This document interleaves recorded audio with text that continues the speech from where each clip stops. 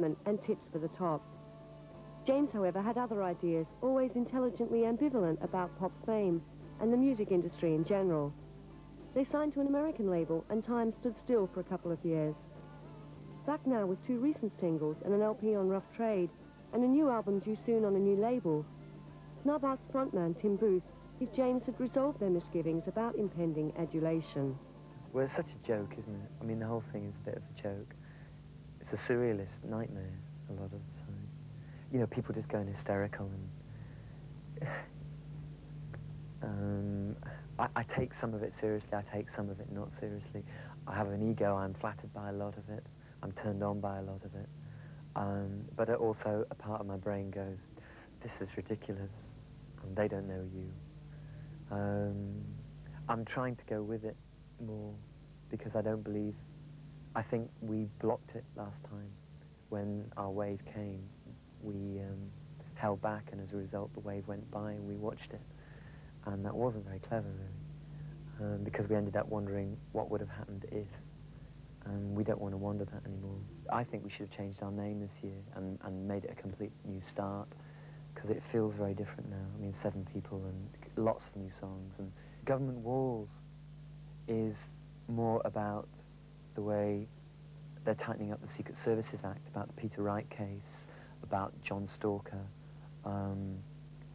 the way in this country they're just trying to, you know, like if anybody leaks anything that the government has done, they say, oh, that's a Secret Service, and they can put you in prison for it, and they can stop the papers from telling you what the information actually is.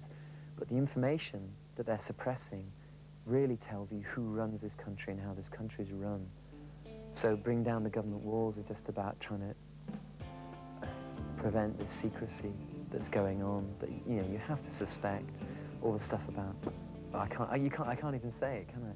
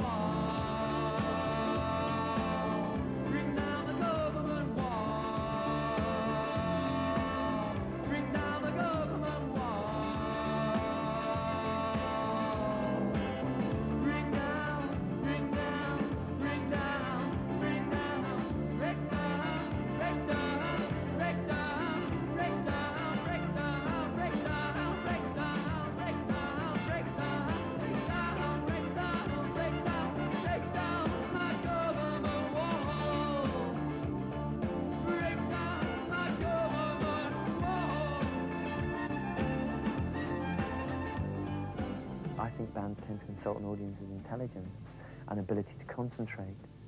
Like they say in America, isn't it that I think each record bought has an average play of 1.5 plays because the concentration span is so low. And you know, that isn't with our records, and I don't believe that necessarily has to be so. I think if the record's dull, then people aren't going to listen to it. But if there's a lot in there, you know, they have to go and listen to it.